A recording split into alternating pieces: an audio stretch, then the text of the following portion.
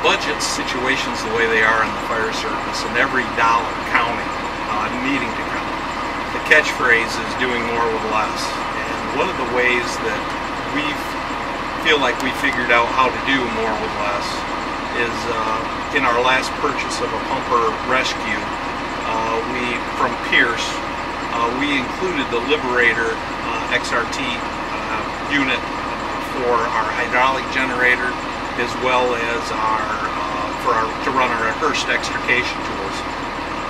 And the main reason we're a paid-on-call department, and I wanted something that was easy to use and very reliable. And we feel like that is accomplished through Pierce and the Liberator system. What we can do now is, as the driver is approaching the accident scene, he can shift, once he's below 1,000 RPMs, he can shift the water pump on by just pushing the button. Pumps in gear. Push another button, foam's in gear. Third button, now my PTO is in gear. I have electric, water, foam, and my hydraulic tools before the parking brake's even set on this truck. The driver now can become part of the extrication process. Whereas before, we would have to stop the truck, set the brake, shift the pump into gear, put the truck back into drive, jump out of the truck, go back and retrieve our power unit for our extrication tools, bring that up to the scene, start it. It had its own motor, and then connect the tools.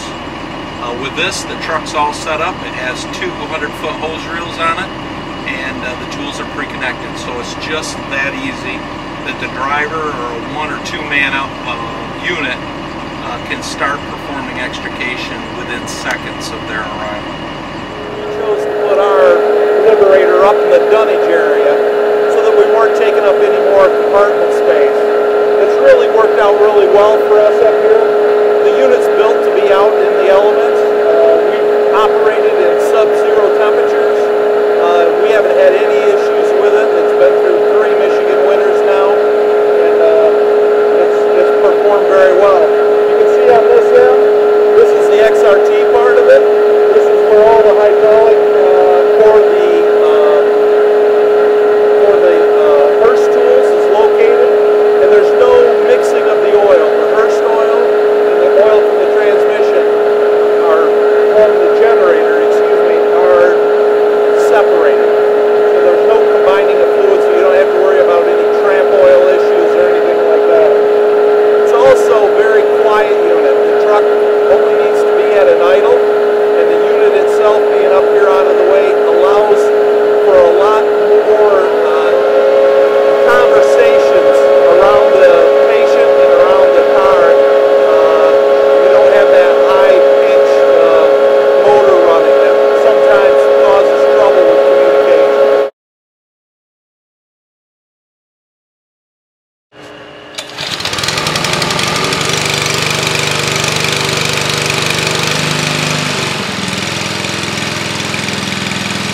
You can see if this is up closer to your vehicle, there's a lot more noise coming off this. Also, you've got a little bit of the carbon monoxide that's coming off this that can cause some problems.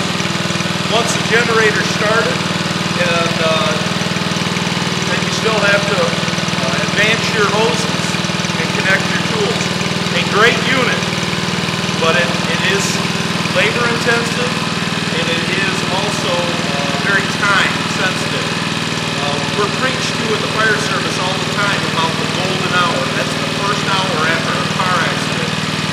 If from the time of the accident, from the time of dispatch, is 5 minutes, and then we have a 5-minute response time, we're 10 minutes into the golden hour before we even have a chance at the patient.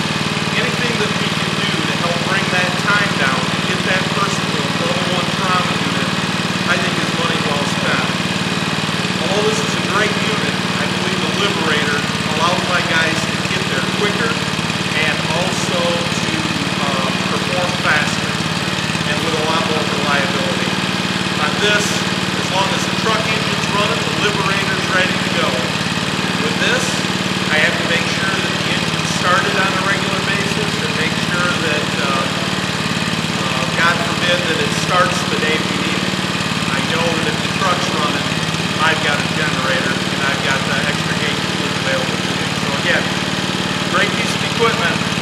I just happen to think the Liberator does a better job.